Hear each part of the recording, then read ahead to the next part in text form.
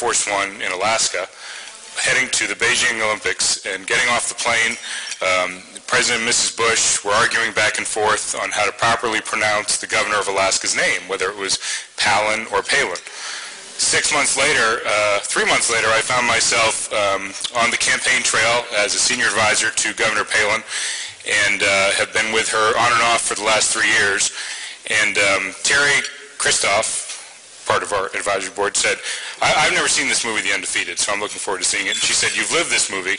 And she's right. I've lived some of the experiences of this movie, but I've never lived what this woman and her family have gone through over the last 3 years.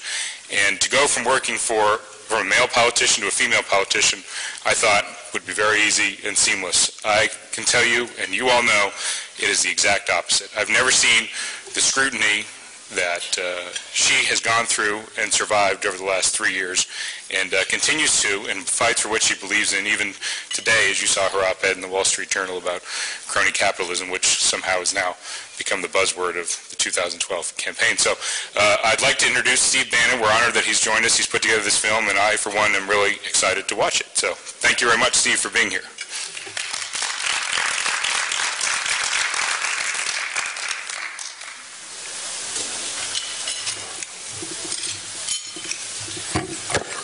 Jason, thank you.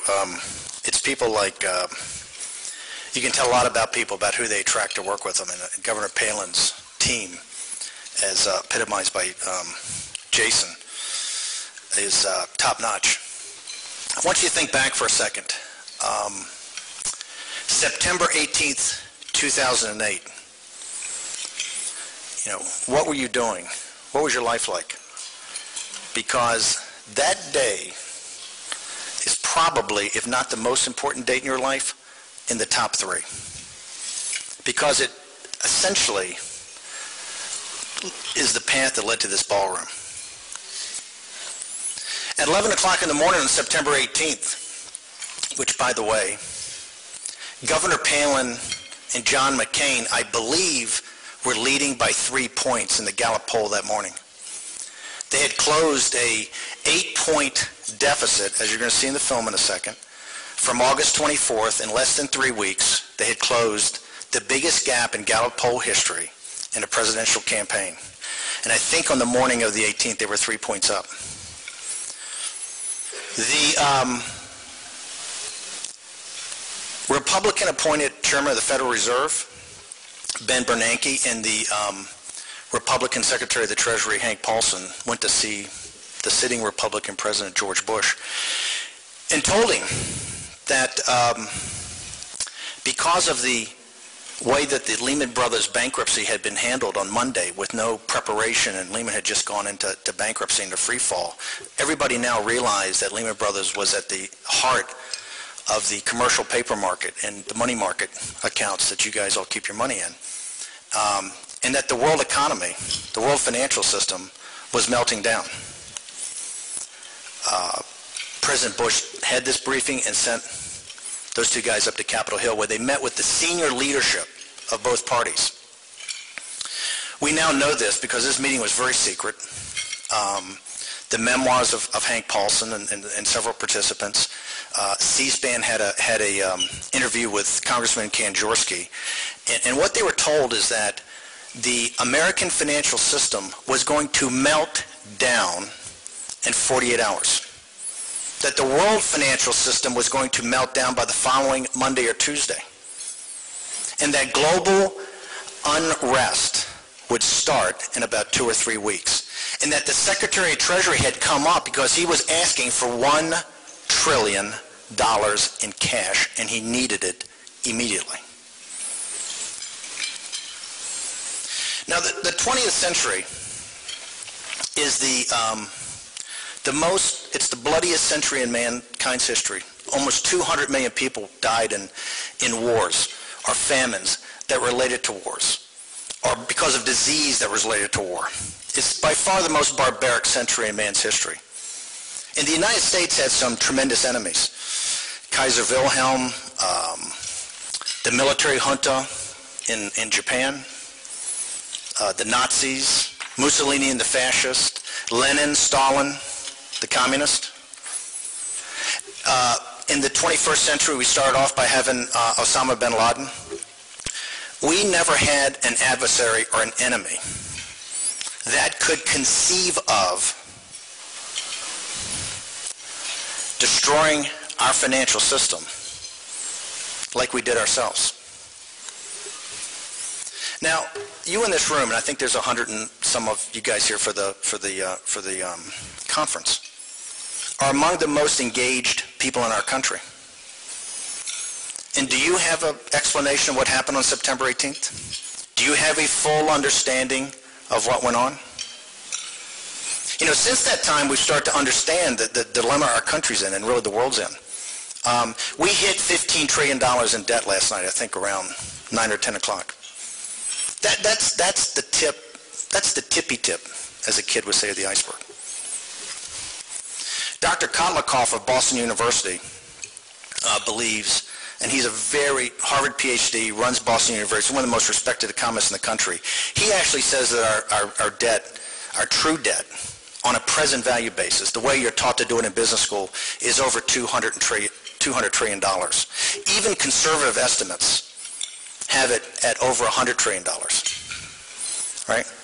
We have $2 trillion of unfunded student loan obligations. We have $3 trillion we have $3 trillion of zombie mortgages we won't face up to that are underwater.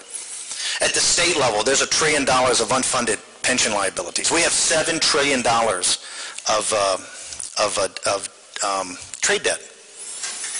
If you take up all the assets in our country, add them all up, all the stocks, all the bonds, all the private companies, the New York Stock Exchange, NASDAQ, if you take all the cash, all the real estate, if you take all your jewelry, you take every asset we have in this country, it's about, I think, $50 to $60 trillion. And we have anywhere from obligations from $100 to $200 trillion. We have to understand something. The baby boom generation has been a participant in the destruction of our country.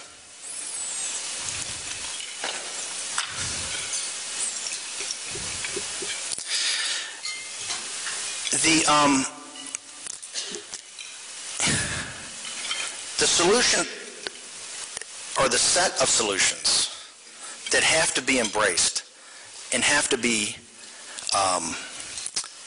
implemented are not pleasant. All the easy choices are 10 and 15 and 20 years in back of us. All the non-painful range of alternatives we've left years ago. Every choice we have in front of us is a tough choice. And all you're being fed, and you are the most engaged of the population, is complete and total happy talk. The big budget debate we had last summer, when they talk about cutting the budget, by the way, federal budget's $3.75 trillion. The deal that they put together, which was to basically agree to budgets for 2 years, has federal spending in the next 2 years of $7.5 trillion. That's locked in. The budget cuts they were talking about that they agreed to were $61 billion, and they will never make those. When you hear all these budget debate talks, it's not about cutting anything. It's about a theoretical cut to a rate of growth in a base in an out year that's never going to happen. You do understand that, right? It's not going to happen. It's the reason the Tea Party was created. It's the reason I've made these films.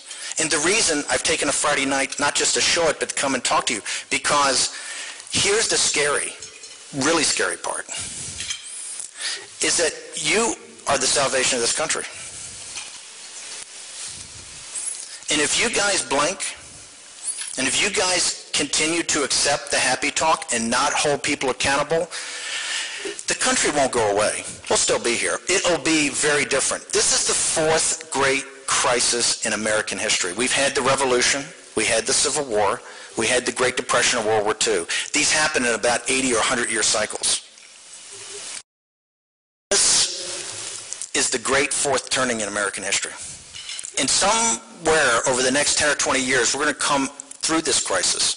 And we're either going to be the country that was bequeathed to us, or it's going to be something completely and totally different. And you've seen, and I think Occupy Wall Street's terrific. I think it's great. And you know why? I think it's a great lesson, right? It's a great, like a petri dish. You can kind of see it developing, right? You see it happening in Europe right now, whether it's London or Athens. You see it. You know, Europe, we're a country that came from the Judeo-Christian West. That Judeo-Christian West is collapsing. Okay? It's imploding. And it's imploding on our watch. And the blowback of that is going to be tremendous. I didn't make this film because of Sarah Palin. I did want to tell her story, but I wanted to tell her story as a device. And here's the reason. The reason it's called The Undefeated is the values of tenacity and grit and common sense that has been the backbone of this country. And here was a woman who was mocked and vilified and despised. And I kind of looked around at my buddies on Wall Street in Washington, D.C., and I said, you know what? She's got a lot more accomplishments than anybody I've seen out there, right? One thing that you have to embrace is that the permanent political class she talks about in crony capitalism, they despise you. They want your money, and they want your hard work, and they want your vote. They don't want your opinion, right? You know it. You know it in your gut. It's the reason there's so much frustration. It's the reason the Tea Party is not a racist institution. It's not homophobic. It's not nativist. It's mad. It's angry. You know what's mad and angry about? This week. This book, Throw Them All Out, by Peter Schweitzer. Governor Palin wrote her op-ed today on it. If you haven't had a chance to read the Wall Street Journal, please read Governor Palin's op-ed on this. Peter Schweitzer, who is part of Governor Palin's PAC, but from the Hoover Institute, took 2 years. I've worked with Peter for a long time, adapted a number of his books to movies. 2 years. And he comes out and he shows you every different methodology of how the permanent political class, whether Republican or Democrat, enrich themselves. The joke we have to get is that there's a group of progressives up there, very dedicated, and there's a group of conservatives, and then there's an establishment apparatus. And that establishment apparatus has a business model, has an industrial logic. It's to enrich themselves. It's how congressmen come here having never made more than $100,000, and in 10 years they're worth $3 or $4 million, and after 20 years they're worth $15 million. How does that work? His book shows you. You have to get the book. What the book brings up, which is an open secret on Capitol Hill and now shocks the nation and shocks Wall Street, is guess what? They can trade stocks on material non-public information. On September 18th, let me step back, 2 days before, on September 16th, Hank Paulson and Ben Bernanke knew they had made a major mistake. That Lehman Brothers was in a free fall. The world's capital markets were starting to implode. They didn't know how bad it was going to be, but they went to Capitol Hill on the evening of the 16th, Tuesday, and they briefed all the members, not top secret, but hey, this thing's probably going the wrong way. As Peter Schweitzer shows in his book, you know what your members of Congress did the next day? They dumped their portfolios. That's not a victimless crime, by the way. Remember, there's somebody on the other side of that trade. An American citizen, Jim Moran, Democrat of Virginia, 90, Brother Moran, 90 positions in stocks. By the way, because we went back and checked, or Peter went back and checked his disclosures, in 2008, there are not a lot of people, even the best hedge fund, even George Soros didn't have capital gains that year. Jim Moran did. Spencer Baucus, Republican, of Alabama. He comes out, he is the ranking Republican on the Financial Services and Banking Committee, one of the guys overseeing this fiasco. You know what Brother Baucus does? After getting this secret presentation, he goes out the next morning and shorts the market. And he has the gall in the last couple of days to try to defend that.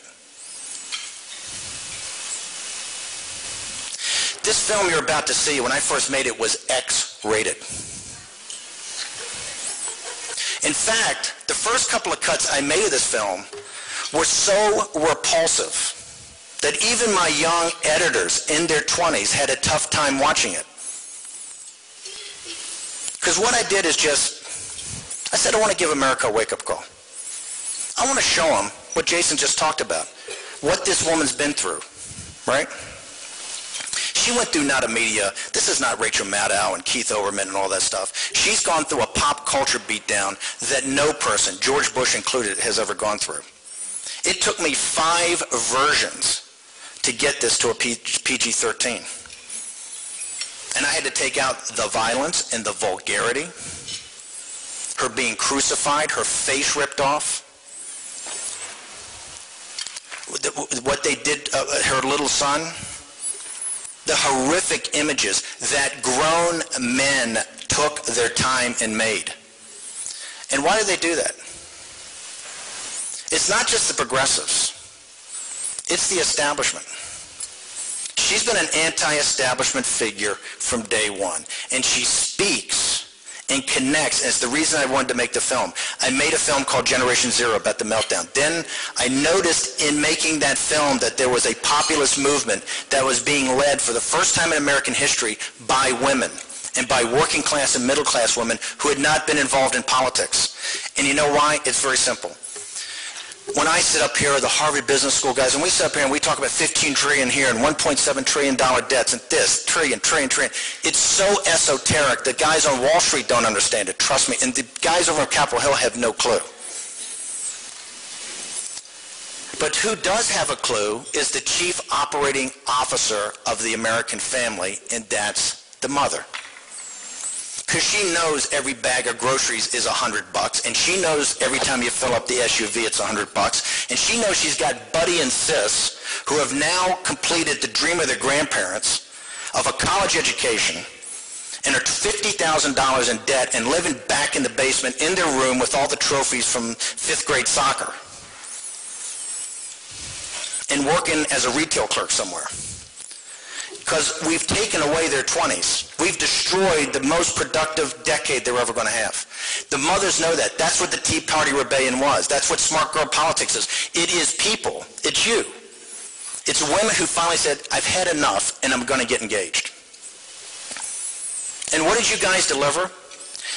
You only delivered one of the biggest political upsets in American history, the election of 2010. Give yourself a round of applause. Give yourself a round of applause. Okay, I'm going to be brutally frank. You guys are total losers. And, tell me what has changed. You worked like crazy. You went out, you got engaged with no money and no support and no Republican establishment. In fact, you were mocked and vilified the entire time. Not just by the mainstream media, by George Will and David Brooks and David Frum and all the intelligentsia on ABC, all the conservative intelligentsia, the Weekly Standard, the National Review. You were mocked and vilified. The election just wasn't the 74 congressmen. You eviscerated the Democratic Party in the South and the Midwest at state legislatures.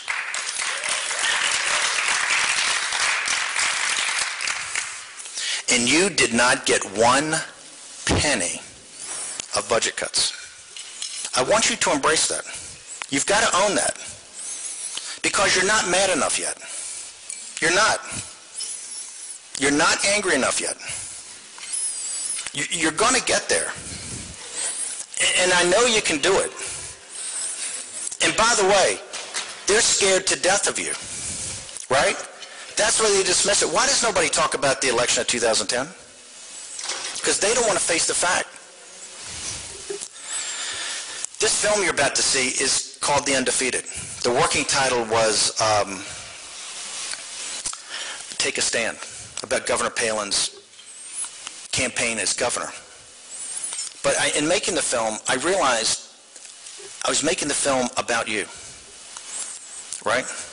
If this country's going to exist as it was, with all its potential and exceptionalism and greatness, it has to be you, the working men and women in this country, not the elites, okay? We have socialism in this country. We have socialism for the very poor with a massive welfare program of food stamps and Medicaid and all that. And we have welfare for the very wealthy. By the way, of that $1 trillion and all that $1 trillion, has there been any investigations? Has there been any testimony? Is there any grand jury? Just to make you feel good, the bonus pool on Wall Street this year is about $50 billion. Exactly the same the bonus pool was in 2007, right? Washington, D.C., 5 of the 7 wealthiest counties in the country. Only place in the United States where real estate prices are up. There's no recession in the Hamptons. There's no recession in the Upper East Side. There's no recession in Georgetown, okay? There's a recession in the rest of this country, and there's a depression in much of it.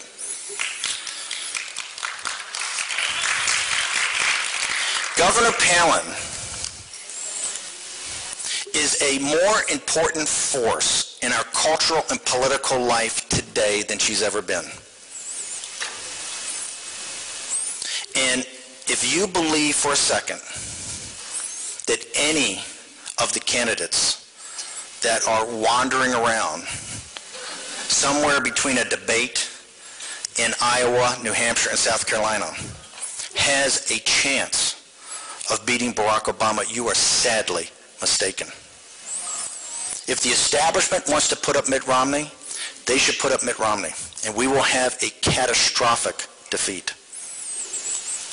All you have to do is look at Ohio last week. Barack Obama with $1 billion, all the unions, all the students in those upper Midwest states. This film was made to be a tool of empowerment for you. Governor Palin, when this film starts off, is more obscure than you've ever been in your entire life. She's working on a commercial fishing boat with her blue-collar husband. She's not part of the cultural or political or social elite in the Matsu Valley of Alaska, which is out of the loop in a state that's out of the loop. She is Walmart Nation.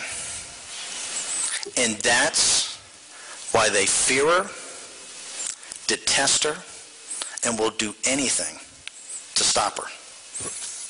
I just want to close on one thing. Remember, when you see this film and you see the resistance to Governor Palin, it's not Sarah Palin.